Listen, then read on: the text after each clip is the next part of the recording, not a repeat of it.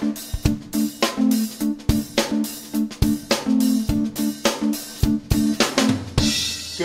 morning to you. Welcome. Talking really here, and we have to talk about apps on your phone, because apps on your phone are something that's a phenomenon. It's a thing that people expect you to get to be able to do stuff these days. It's a form of control, and obviously people are up in arms about having to use apps, and it also excludes some people who haven't got a phone, haven't got a mobile phone, or they've got an old phone that they can't put an app on, or basically they're just app not friendly and they don't really care for apps. I mean, some people don't use them, some people do use them, and a lot of people, the younger people, are brainwashed into thinking that they are the be all and end all. Well, if you're going to be attending the World Cup in Qatar, this is the FIFA World Cup, you will be required, mandatory. Remember, mandatory requires your permission to take part in it. So if you don't agree with it, it's not mandatory. However, they require you to have 2 apps. So if you don't have those 2 apps, you won't be attending. Obviously you require a ticket, but you obviously will be, this is a warning being issued on the Qatari government.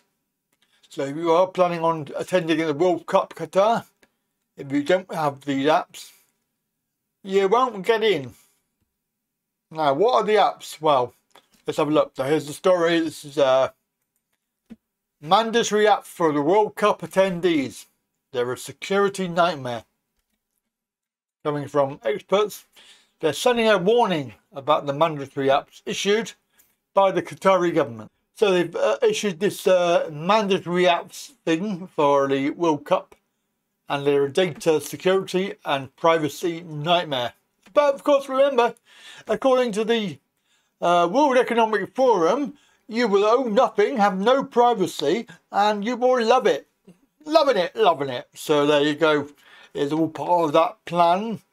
If you have an app on your phone, you are being controlled. Remember, Google is spying on you. Remember, you can just have your phone on the desk and you can be talking, and all of a sudden, Google's saying, "Hello, can I help you? Would you like to look for so-and-so?" Many times I've been on there on social media, and adverts have popped up, and I'm thinking, God, I was just looking at that just now in my head. So how the hell did it know I wanted to look for that? But yes, that's another story. So this was criticised by security experts because it allows remote access to users, pictures and videos, as well as unprompted phone calls.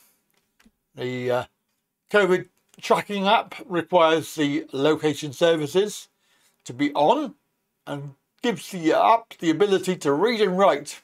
So obviously you have no idea what it's going to be putting on your phone.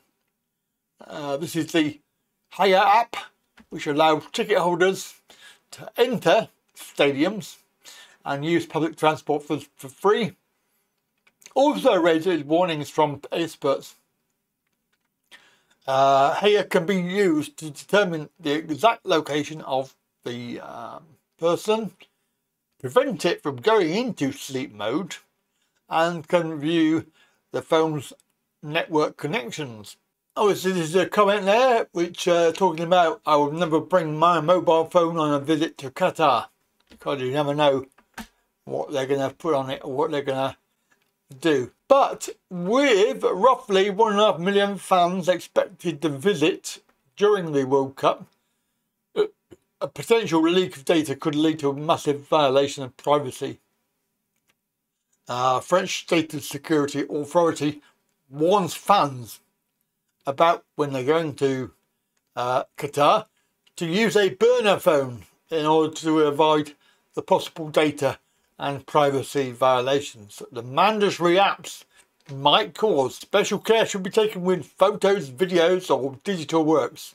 Remember, if you've made a video or a comment on there on social media, or you've said something nasty, don't forget, this is all part of the social credit thing.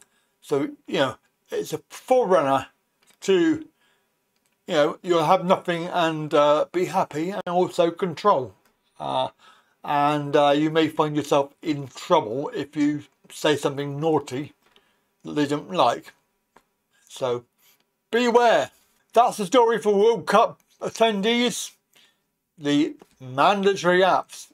Yes, right. Well, nothing's mandatory, because you have to agree to it. If you agree to it, then your own fault. So there you go. Get back to me down below if you want to make a comment, and of course I'll see you later. Have a good day.